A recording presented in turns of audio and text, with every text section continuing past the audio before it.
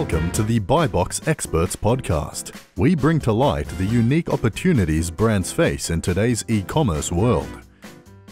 Hi, I'm James Thompson, one of the hosts of the Buy Box Experts podcast. I'm a partner with Buy Box Experts and the former business head of the Selling on Amazon team at Amazon, as well as the first account manager for the Fulfillment by Amazon program.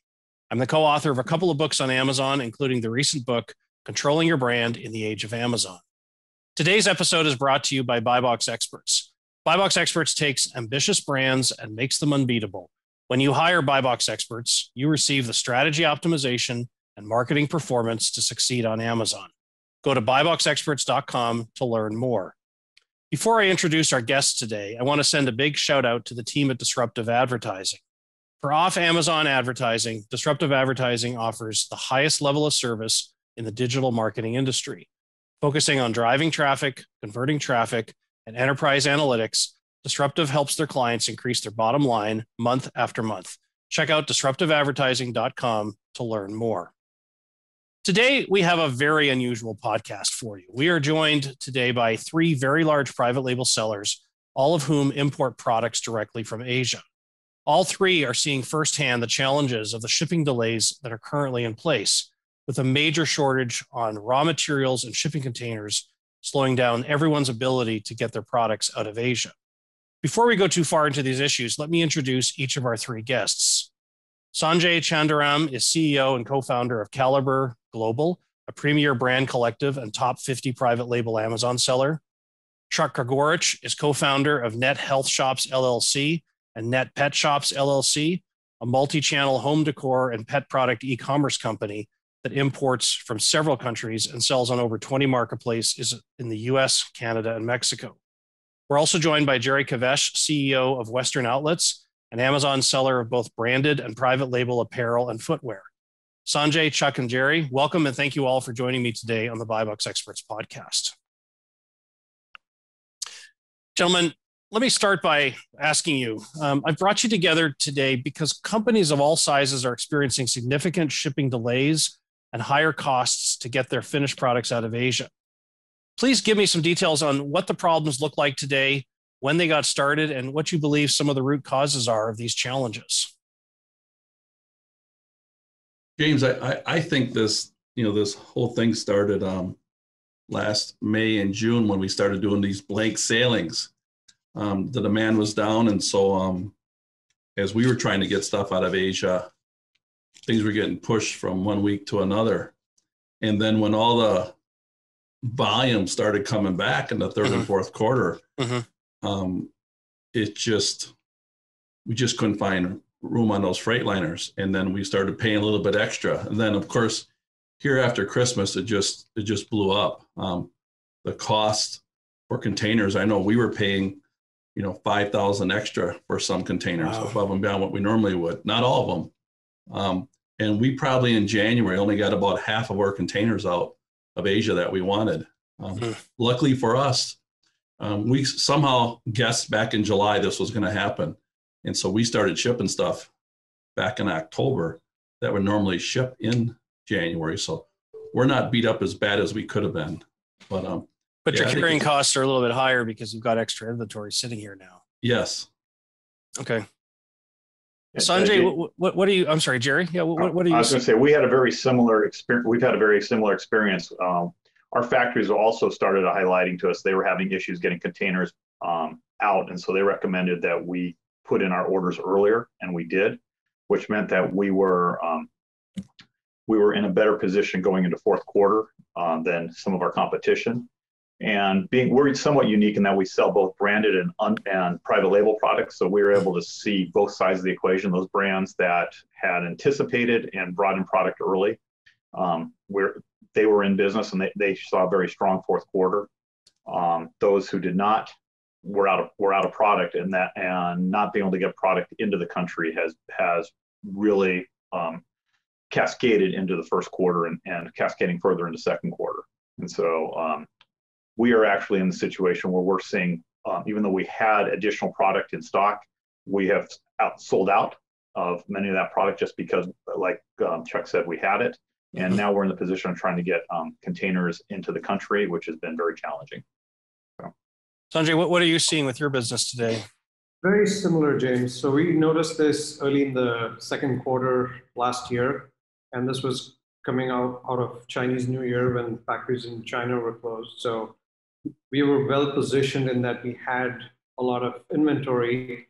So that put us in a position of advantage in April, May, when the competition ran out. And what we did was, given our business is pretty heavy Q4 centric, we finalized our Q4 orders by middle to end of June, at least a month earlier than we normally do. And the idea was to have products start shipping early to mid-August and receive everything by end September. Unfortunately, that didn't quite work out the way we expected due to delays and non-availability of containers. So during that time, the shipping costs tripled from what they were in the first quarter. Wow. And of course, there were issues down the line when it came to getting containers released at the ports and then receiving at Amazon and their restrictions. So it had a cascading effect, but overall, it's been a challenging time. So let me confirm I understand this problem just the right way, Sanjay. When you talk about you're having problems finding containers, my understanding is there's enough boats, but there's physically not enough of these shipping containers available. Am I understanding this problem correctly? And if so, where do these containers go that they're no longer available? I'm not sure about the details of where these containers went. I just think that there is more demand for products and production has gone up, and there's more products being shipped. So there is finite amount of shipping freight liners as well as containers. So it's a demand supply situation.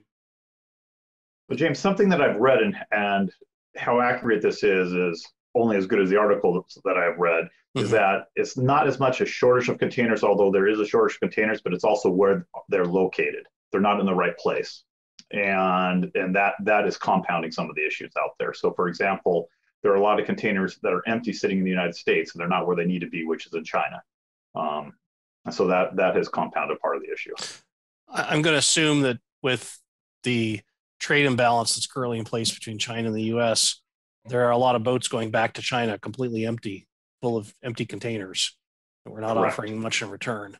You know, James, I think there's too many boats sitting outside of Long Beach right now that can't get in there and get unloaded. So there's a lot of full containers sitting there that they can't get. And then those empty containers getting back, I know that the folks that deliver the containers to our warehouse here, they usually send some farm products back to China. And these steamship lines aren't even letting them load those containers with that product. They're having problems getting empty containers to ship back because these steamship lines are just calling these containers back as quickly as they can. It's better for the steamship line to get an empty container, run it back, than make another trip back to the United States. They can turn it more times, that container more times in a several month period. And with the premium they're getting off of that, they come out ahead. So talk to me about how did you see these these issues start to surface back last year? So when you say you started to see things happening, what was actually happening? You were putting in for getting a container and the delays started kicking in, or were there other more subtle measures in place? Well, for us, it was pretty obvious. We would order a container, it didn't arrive, and our forwarder would scramble to find a container. And so it took longer to get that container. Once it was loaded and delivered to the port, we started seeing ourselves get bumped. Either the ship wasn't there because of the reduction in shipping capacity. Yep. And then once the shipping capacity was coming back and demand was increasing, we were getting bumped for larger shippers. So we were getting caught on both sides of that equation. So it was very common for us to see a container bump 3 and 4 times before we could get it onto a ship. That was our experience.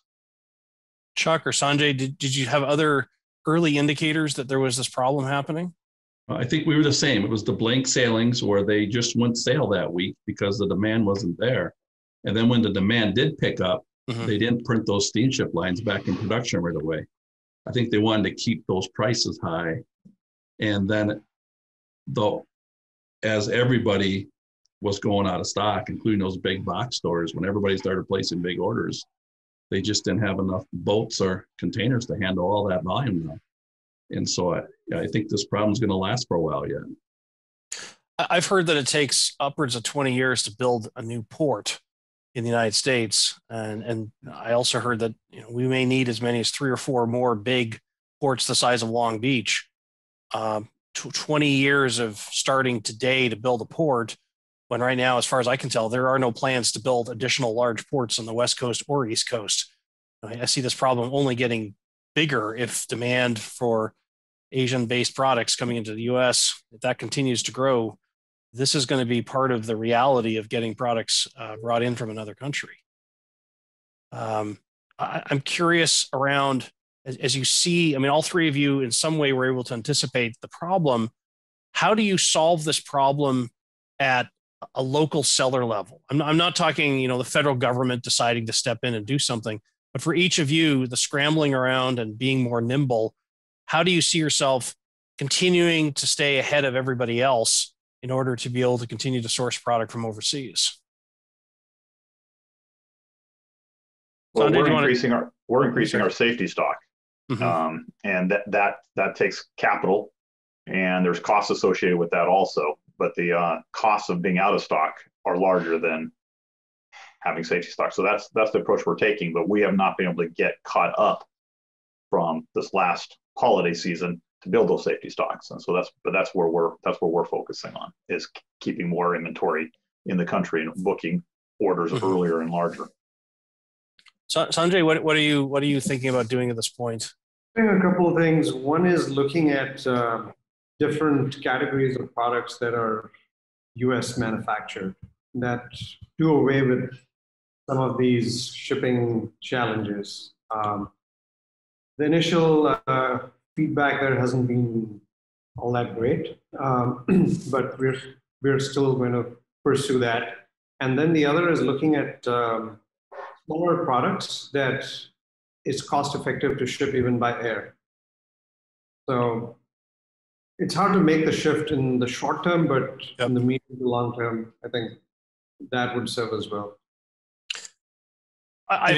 Yes, Chuck. Our strategy, we early on we thought this was going to happen, so we started ordering early, and then we have 3PL warehouses across the country that we deal with also, and so we're doing things like not sending stuff to the West Coast ports. We're moving inventory all the way over to the East Coast ports, so we're not getting log jammed over in Long Beach or LA ports. In some cases, we're bringing the container all the way to the East Coast, and then one of our Midwest warehouse, we're shipping stuff by semi-trailer out to California. And it's a little bit more costly, but we're able to get a few more containers out of China or out of Asia by sending it to the East Coast as opposed to the West Coast. So using multiple ports and multiple warehouses has been good for us. And then we try to position inventory with Amazon using their AGL service, and some of these other places using their freight services. So we got 4 or 5 different people working for us, trying to position inventory and move it to different warehouses. I think if somebody's strictly an Amazon seller and they're used to sending it right into Amazon, I don't know if there's a trick where you can, instead of sending it to a West Coast fulfillment center, can you send it to an East Coast fulfillment center? You might get a better chance of getting that on a steamship line. Have any of you heard about Amazon's ability to work through all these shipping delays? I mean, are they in a position that they're a big enough player that they can offset and make sure they remain at the front of the line with shipping capacity? They're not. We use AGL, and they're just like everybody else. They got the same issues. Yep. So I don't think that's. But by having multiple alternatives, at least helps us a little bit. But I think everybody's struggling with it. I know just last week, one of the major retailers, said their stock their stocks are going to be hurt this first, second quarter. They're in stock stuff that's going to affect their sales. And I think if you're lucky enough to have inventory, you might have a really good, March, April, and May again. So Chuck and Sanjay, or sorry, Jerry and Sanjay, have either of you played with moving products into East Coast ports? We have not. The Long Beach port has been convenient for a number of reasons for us. So we have not explored shipping product to the East Coast, but we have used up to 6 different freight forwarders this past year, up from 1 to 2 at the most. And that has helped us to an extent, and keeps them honest when they know that they're not the only game in town. Right. But it's a question of availability and who's able to get your containers on a ship quickest and less chance of it getting low. And we shipped our first container to Oakland in January because Oakland had space, and we were able to get it onto a ship quicker than if we waited for Long Beach. We have not experimented with the East Coast. I do understand that the Seattle, Tacoma, where I'm located, and just because we're local, they have capacity, and they're publishing that they have capacity. Now, I have not explored yet what if any additional costs exist with sending it to Seattle and then trying to get it from there to our 3PL warehouses. Yep. So challenge getting container space in China, a challenge getting the boat to arrive and actually be received into the U.S. West Coast port. I've heard that there's now this new challenge of products taking longer than usual just to clear customs. Have any of you experienced that in the last 3-4 weeks? We have. And not only that, to add insult to injury, so to speak, we had a container pulled for inspection, so that just added another week. But that just happens. That's just a random pulling. But it is definitely every step of the way is taking longer. It's taking longer to get the unloaded. It's taking longer to get onto a train because we will train everything to Kansas City, and everything's just taking longer. So it used to be, quote, the normal pre-COVID. Once the container was unloaded, we were basically 4 days from our inventory. Now we're at least 2 weeks and sometimes 3. So, Chuck, anything to add to that? Yeah, we've always budgeted 30 days from the time it leaves the port to being in our warehouses, and really it's probably more like 45 now. Like Jerry said, every step of the way has been delayed, and including the customs, including the ports being slow, including the rails being slower. And so it's everywhere. Yeah. So let's talk about if some of these issues are beyond your control, what kinds of things can you be doing around, for example, changing the countries where your products are manufactured or changing your shipping quantities? How do those types of options potentially help you to alleviate some of these challenges? We talk about let's diversify out of China. It sounds easier than it actually is. Talk to me about the kinds of things you've explored around how to have better control of your manufacturing capacities. For us, we're a smaller importer, and we have explored outside of China. But what we found is we would have to send all of our components outside of China, and then there weren't as many sailings, and it takes longer. And so we were looking at, instead of, basically, we used a similar metric as Chuck of about 30 days. I think we were at 35 days. We were looking between 65 and 75 days coming out of a couple of the other countries. And we just found it was not cost effective. So yes. I go back to my earlier comment that being smaller, we're basically building a larger safety stock, and we're going to have to carry that here in the United States. So I'm looking for somebody who's smarter than I am to resolve that one. So Sanjay, thoughts around tackling different countries or different shipping quantities to be able to circumvent some of these issues? So we have explored Vietnam and India for our products, not had success. India, in terms of responsiveness and professionalism, leaves a lot to be desired, unfortunately. And Vietnam, has very limited capacity. So most of which is already spoken for. Hmm. That's a challenge. I do know there are some other brands that have moved manufacturing out of India over to the US for their products.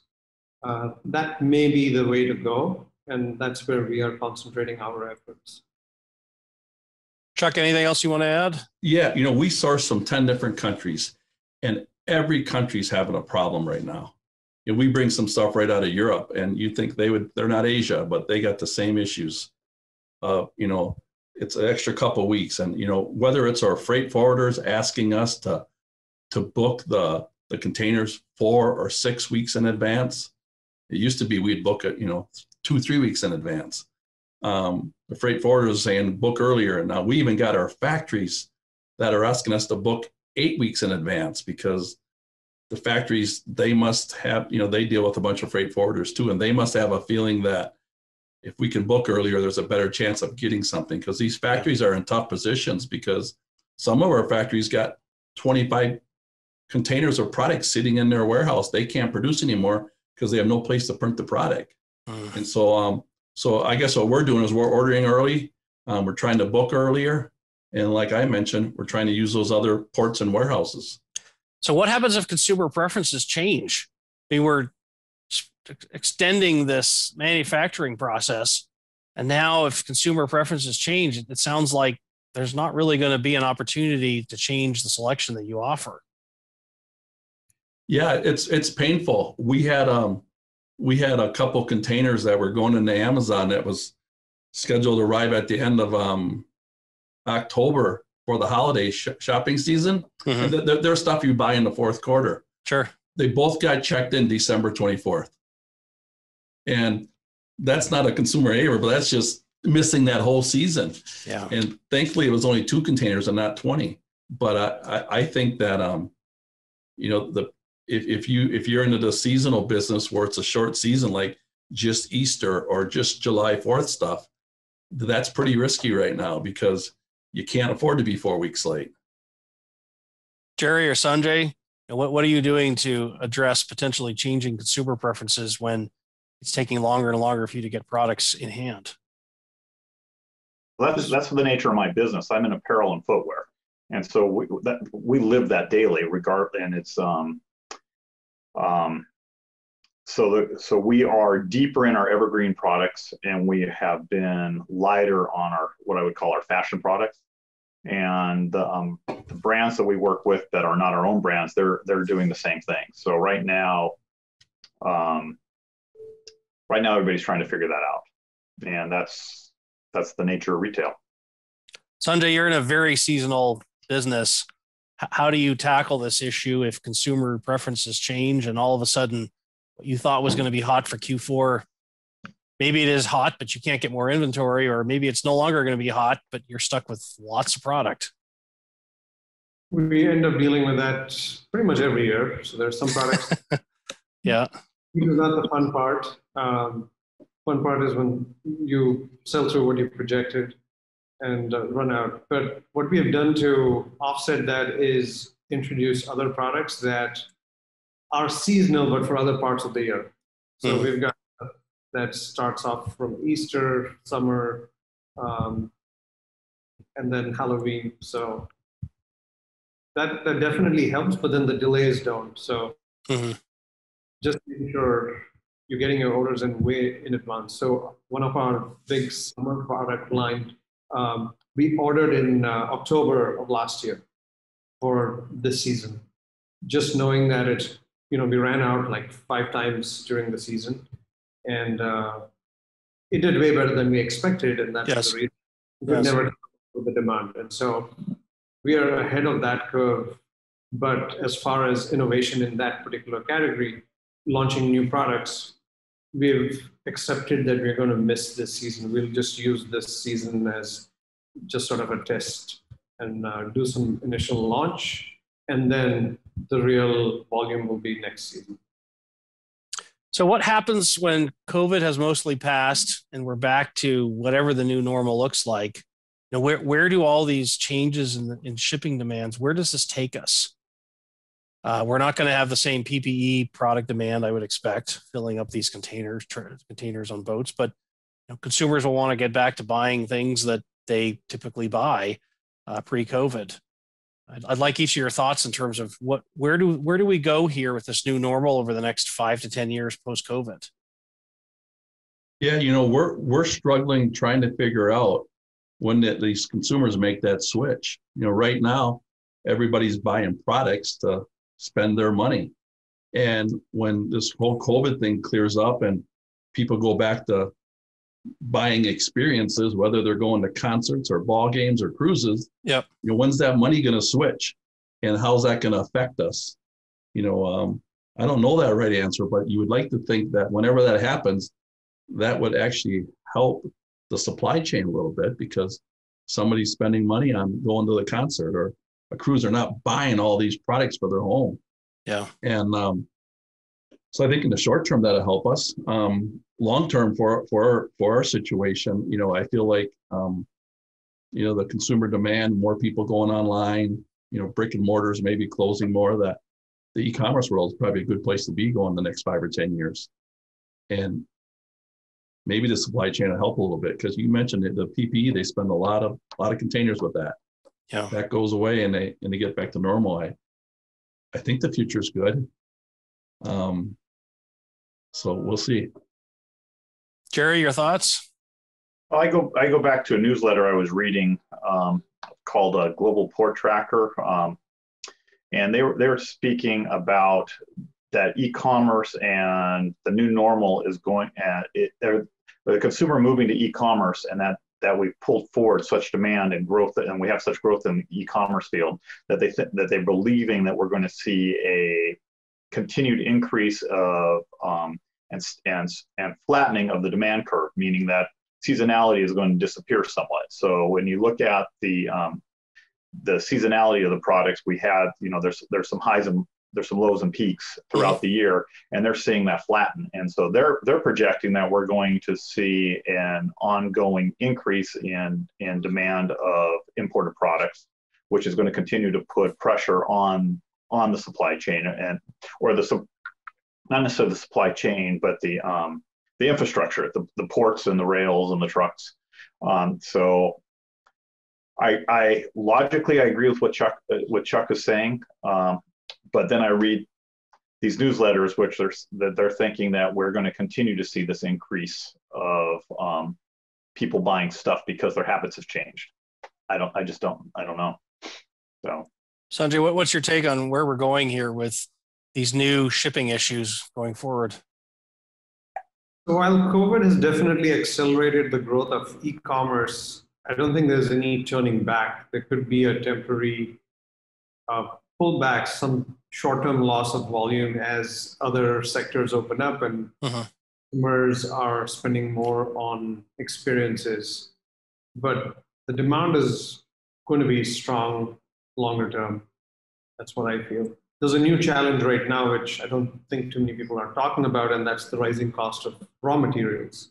How that's going to impact prices and how much of that can get passed on to the customer versus being absorbed by brands, that's to be seen.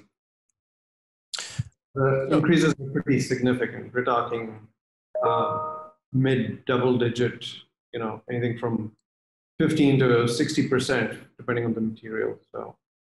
So you've already paid the China tariffs. You're now dealing with higher shipping costs. Now you're dealing with higher sourcing costs. It certainly makes the long-term appeal of getting products manufactured overseas. Every one of these reduces the opportunity for margin. How do you see all of this playing out with the private label seller community on Amazon that has basically existed in part to be able to leverage sourcing from overseas? Do you see that slowing down very much?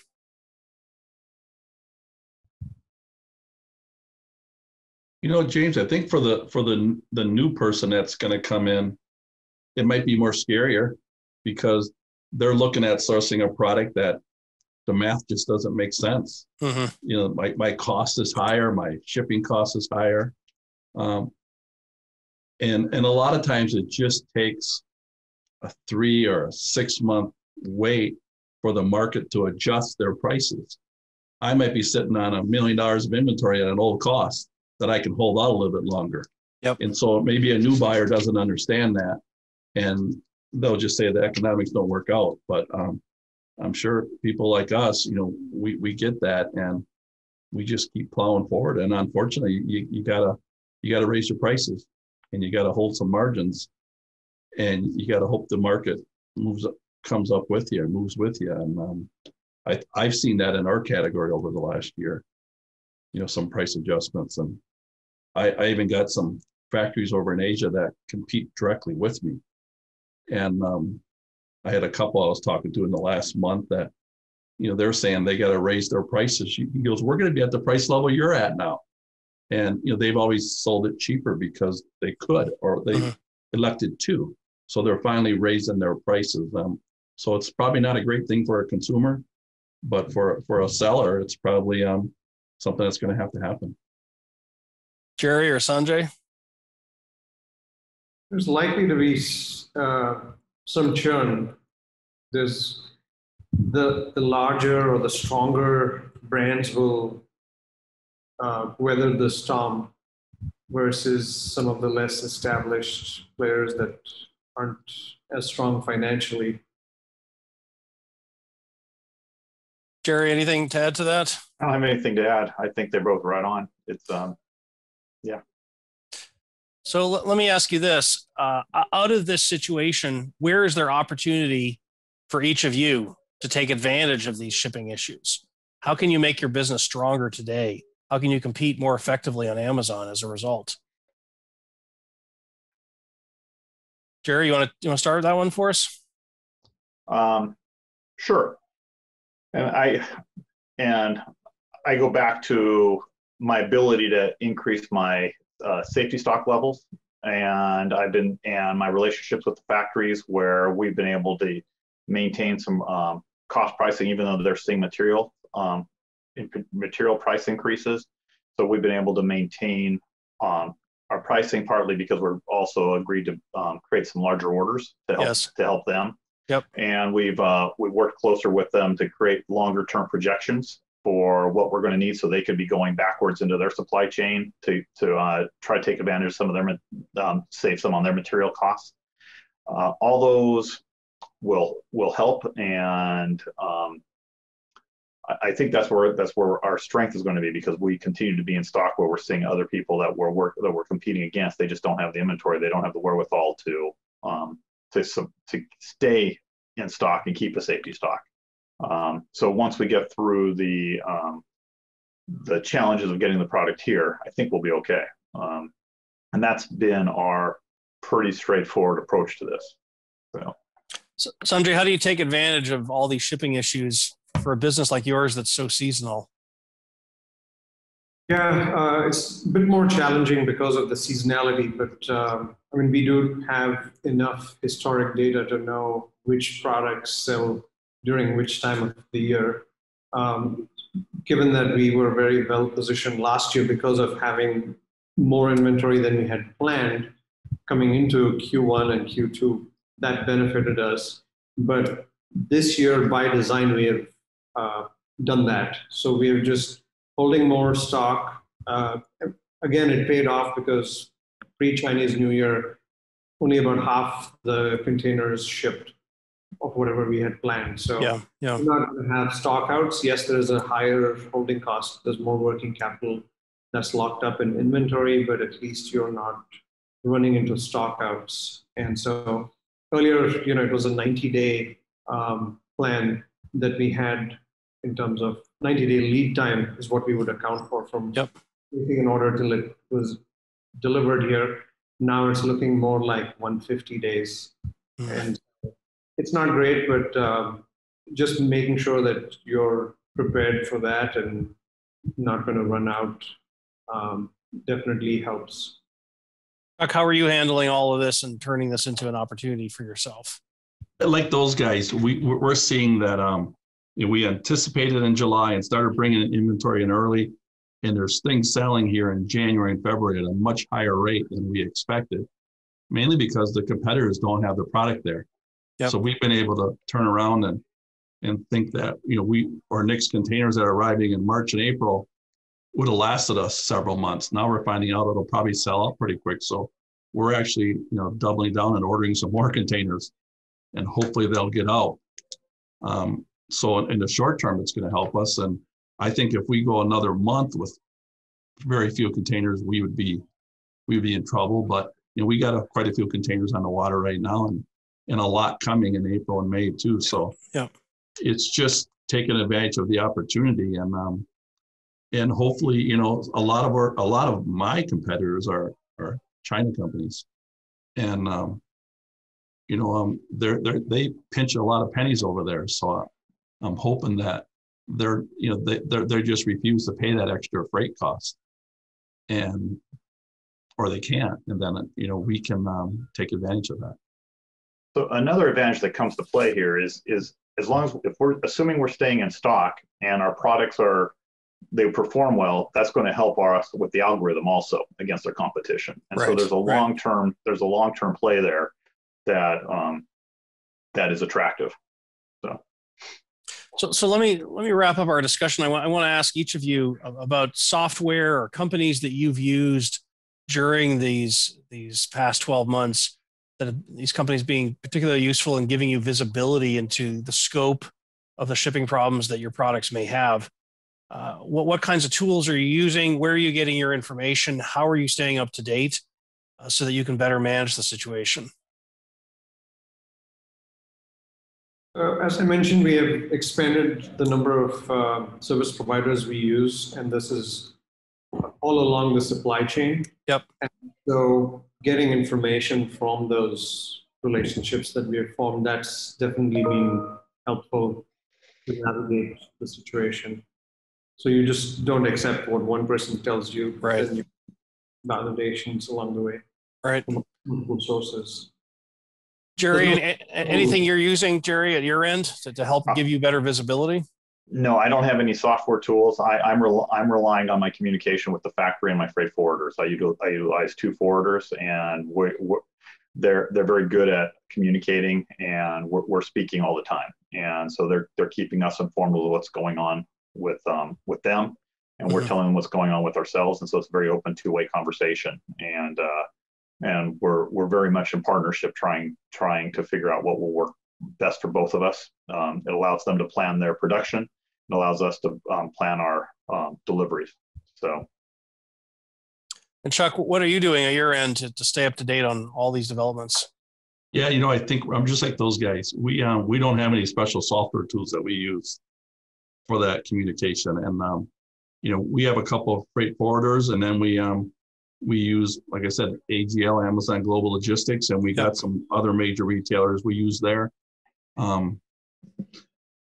Their container shipments too. And so we're getting a consistent message from everybody. And that was reassuring early on when I found out everybody was having the same issues. I felt like, is it just us? No, it's everybody. Mm-hmm. And so just use more. Don't rely on one freight forwarder or one way of doing it.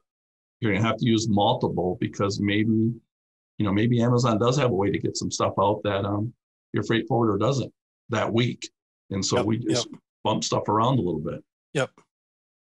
Sanjay, Chuck, Jerry, I want to thank you all for joining us today on the Buy Box Experts podcast. And I want to wish you all good luck in getting your products into the U.S. shortly. Thanks, and join us again shortly on the next Buy Box Experts podcast.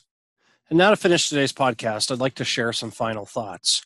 For third-party sellers to be successful on Amazon, a critical lever will be soliciting feedback from customers. We at Buy Box Experts are really big fans of the team at Ecom Engine and its tools that help Amazon sellers to simplify the process of messaging customers of Amazon orders. To learn more, go to ecomengine.com. And with that, I want to thank you for listening today, and I look forward to joining you next time on the Buy Box Experts podcast. Thanks for listening to the Buy Box Experts podcast.